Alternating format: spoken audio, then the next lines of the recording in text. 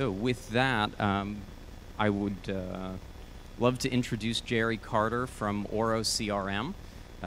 Jary, and just to tell everyone, we asked some of our partners if they could give us a quick few fun facts, just to get to know them a little bit better. You're going to be hearing about their operations and how they can help and what they do and new technologies and things that they find are going to be important to you.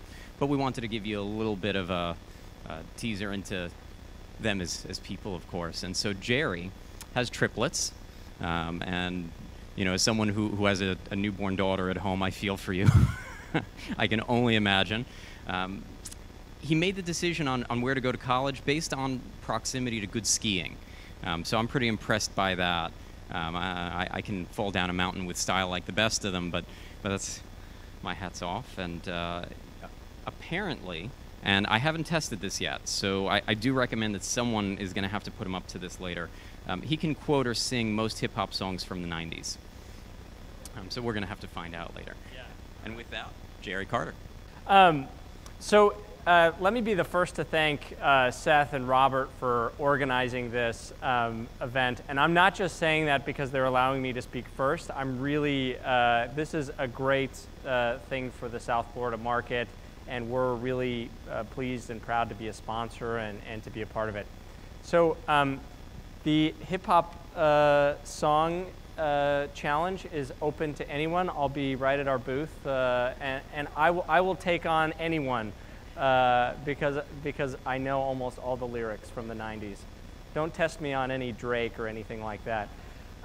Second, it's true, I have triplets. So we have my wife and I have a 12-year-old son. We have 9-year-old triplets. And then we just added our final edition about a year and a half ago. And so we have 5 kids. We live in San Francisco, California, which is nuts, a nuts place to have 5 kids.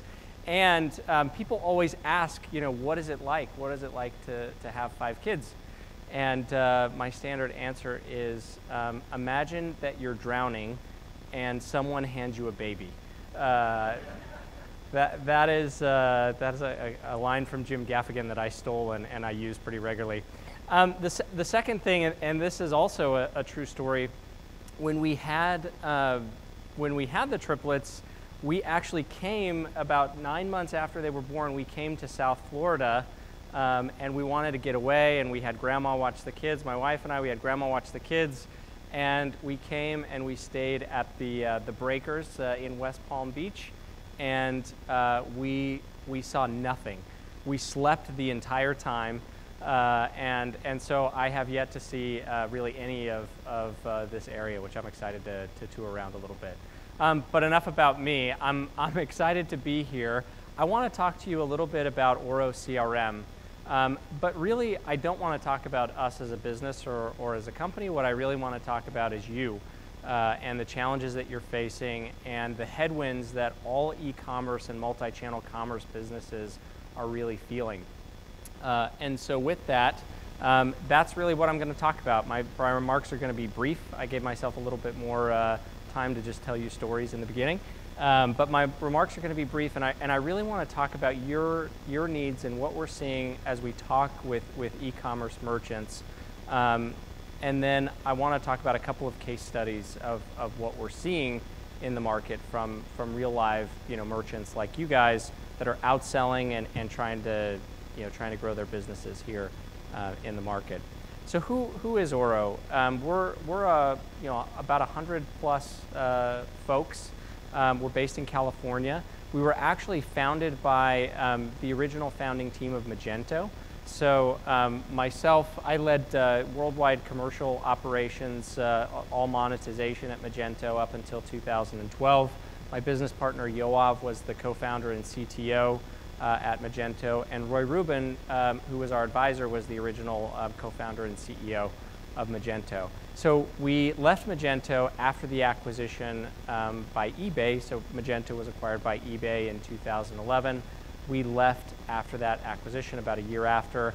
And part of the reason we left is we heard customers talking about how they just did not have customer management tools to run their businesses. and that this was a real issue. So companies were looking, they would come to us and they would say, this was a very standard conversation, still is. They would come to us, they say, you know what, our business is growing.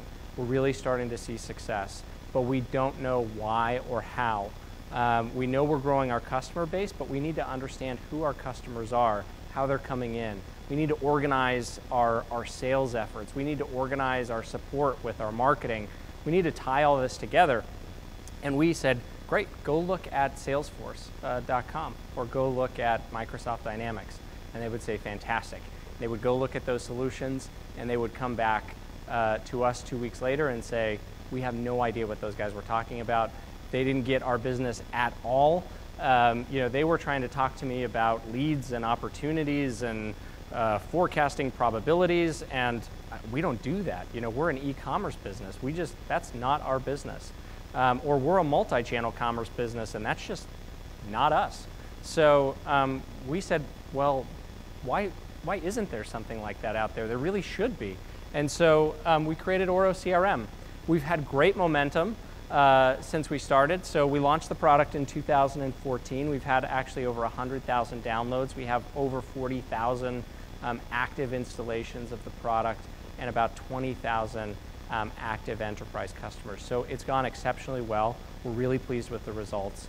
And we think part of the reason that the results have been so good is that so many businesses and individuals and companies are struggling with the same problems. And here are the problems. Here are the challenges that companies like you all are facing that we hear about day in and day out. One, you need your customers more than they need you. And people a lot of times sort of have a reaction to this statement, but it's true. You need your customers more than they need you. 20 years ago, that was not the case. 20 years ago, there was much more of a seller-buyer balance in the universe, and that is not the case anymore. Amazon, the internet, just a general commoditization of so many markets has changed the commerce world to where you really need your customers more than they need you, and all of the analysts are following this trend, and so that's a real issue. Two, customers share more information than they ever have. So within everybody's pocket, they have access to 500 to 1,000 to 2,000 friends that they can tell about their experience with your brand and with your company. So it used to be, again, 20 years ago, if somebody had a bad experience with your business or a good experience with your business, they may tell a couple of friends, and then that was it, and your business slowly grew. Now, they can actually, within minutes, tell 500 to 1,000 people about the terrible experience they've had with your product or about the amazing experience that they've had with your product. And this is why companies like Zappos and companies like Warby Parker are going from $50,000 to $100,000 in revenue to $50 million in revenue to $500 million in revenue within a matter of a couple of years, because the explosive nature, and vice versa. You see very well-funded, well-capitalized companies that are coming to market and that just miss on certain areas, and it doesn't matter how well capitalized they are. If their product isn't good or if they don't have the right customer experience, they're going out of business very quickly. Three, technology does not always play nicely. And this is actually, when Robert spoke, this is the #1 challenge that we're hearing from e-commerce merchants. Technology doesn't play nice. And the way the group that suffers is you, the business owner, because you have no idea what's going on in your business. And second is the consumer, because somebody has a interaction with your support organization, and then they call back a week later, and nobody knows what the issue was or who helped them. They have a lost order, and somebody has to go into 3 or 4 systems to actually find the order, find the shipping information, find what's going on. They're receiving offers for things that they've already purchased. They receive an offer for something that they bought last week, and now it's on sale, so they're mad at you. that you're marketing to them, the same things that you just are batch and blasting. These are all things that our customers are saying, we know we need to change. We need help. We need tools that really help us organize our customer experience, organize our customer interactions, and really, you know, the only source of true competitive advantage is, again, to create a better customer experience.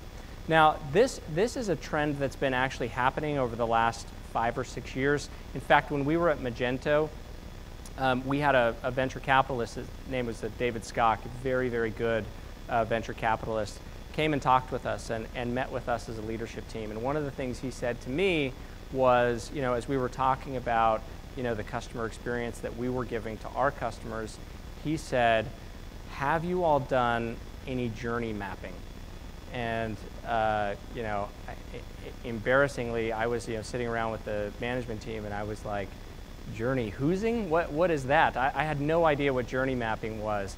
And he said that, you know, the customers that they were advising, and this is something that's been really valuable for our customers, the customers and the companies that they were advising and investing in, they were challenging them to actually go through and map out the entire customer experience.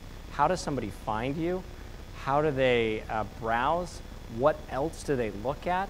What messages are they seeing when they're actually coming to purchase? How do they purchase your product? How do they receive your product? Once they receive your product, how do they get support? If they don't get the support they need, how are they returning your product? How are they repurchasing your product? Just map out that entire process from the view not of you as a business, but from the view of your customer. And if you map out, and as we did this, we thought we were pretty good. We found holes all along the way. These disjointed places where once someone would purchase the product, you know, they wouldn't get, you know, this really nice handoff from our support organization. So they wouldn't know, you know, where they needed to actually submit a ticket, or who they needed to talk to, or how they needed to get help. So as you go through and think about, you know, the journey of your customer, there's really two things to this. 80% of it really is business process. 80% of it is about business. It's not about technology. But 20% of it is about technology. And what you need to make sure is that this entire process is seamless for your customer, and that the technology needed to make all of this work together is really seamless. And that is what when we built Oro, that's what we really decided to do.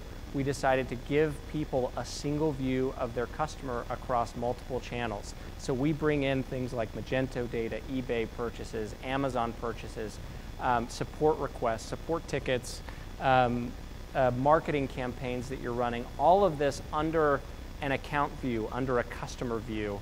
And we bring all of this into one place for two distinct groups. We give you a 365-degree view of customer for two distinct groups.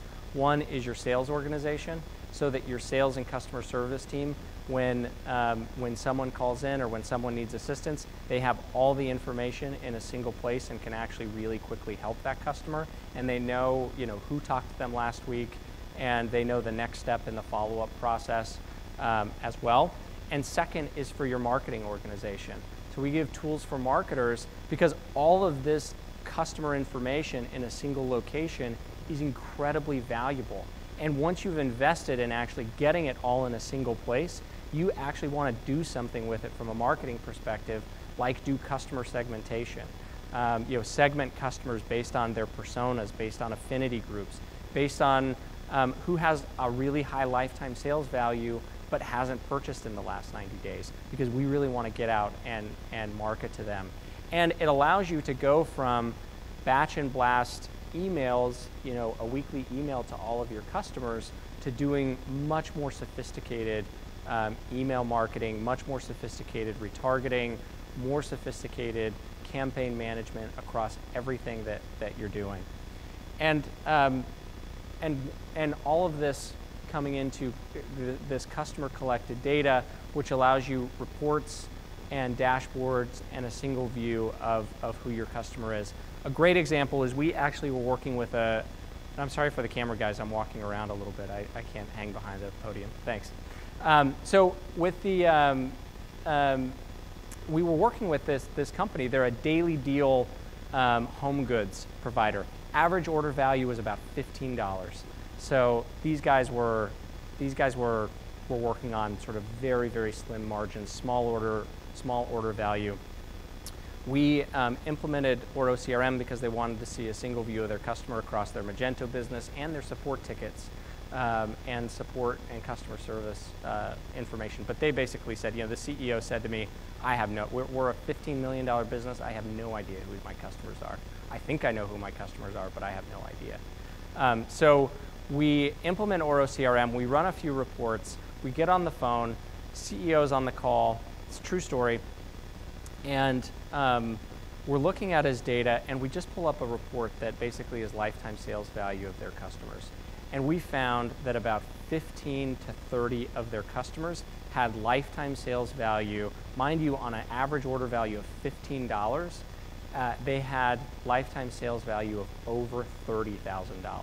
This was like 30 customers. And the CEO was like, I don't believe it. The data's wrong. We were like, no, the data's not wrong. The data's right.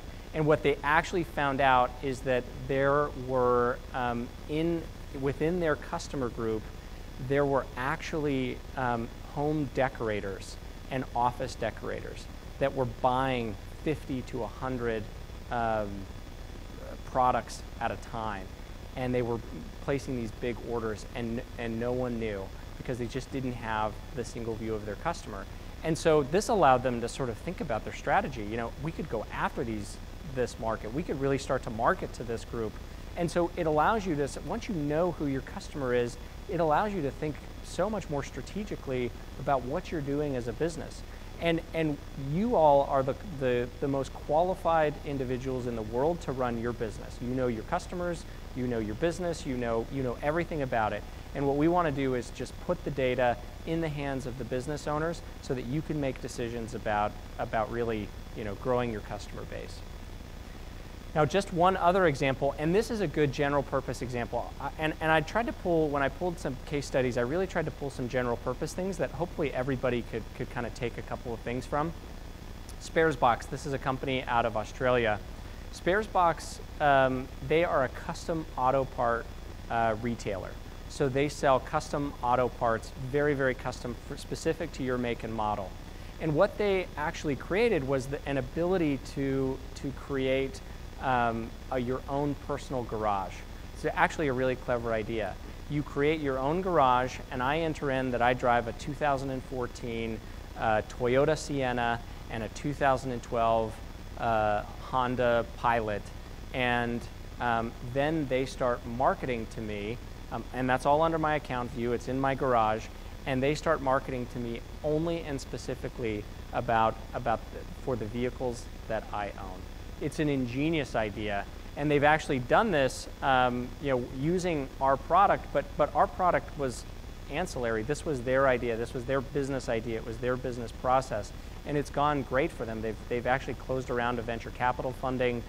They're growing like crazy in Australia, all around the idea that if they can gather a few really key data points about their customers, they can start to have this interaction that's so much more enriched with their customers, and they're using this information, this garage information, to market to customers across all the channels that they sell and market. Another company is actually here in the U.S. They're called Overture. It's actually, the business is Blue Soda Promo. So they were a B2B business, actually doing. So they're selling B2B using eCommerce, and Magento was their main e-commerce channel. And Blue Soda Promo actually was looking to organize all of these things that they were doing offline from a B2B standpoint, taking leads to opportunities, to sort of growing these opportunities with all of the things that were happening on Magento without their knowledge. So they were looking to see, okay, what are customers doing before they purchase? We want to get down to a click value or a click level of what people are doing. We want to understand who's abandoning their shopping carts and actually reach out to them for follow-ups. We want to have really good account management where we actually understand what our customers are doing on the website and can take all of this consolidated information and not just use it for account management, but also use it for marketing segmentation and create segments and types of customers based on the products that they purchased, helping them with reorders, automating that process, just creating a better customer experience. Now, this is my last slide, and what I want to say and close with is that your competitors are thinking about this. Your competitors are thinking about how to create a better customer experience, and they want to steal your customers. And I'm not saying that to frighten you, that's just reality. The e-commerce marketplace is getting more and more competitive. And the opportunity for you all and for us in this room is to get there before they do. Because if you look at the companies over the last 5 years that have been online juggernauts, either in the B2C space or the B2B space, almost exclusively you will see that their competitive differentiator has not been price. Price is actually like a commodity. People just expect that you're going to have a good price. It's actually not brand. Only 25% of consumers actually report to being brand loyal anymore. So brand loyalty has gone down over the last 5 to 10 years, and I'm seeing heads nodding because it's just absolutely true. Brand loyalty is lower. And if you look at the third thing, it's customer experience. And the companies that have won over the last 5 to 7 years are doing it on customer experience, are doing it on better, more competitive, more personalized customer experience. So as you leave this conference today, I just challenge you, whether you use our product or not, it actually doesn't matter. But I hope you do. But whether you use our product or not, actually getting a better customer experience is really so much more than just a software tool. It really is about business process, about wrapping your mind around, hey, look, troops, how are we going to create a better customer experience, and how are we going to map that journey for our customers? So with that, thank you so much for having me. I'll be here. I'd love to chat with you guys.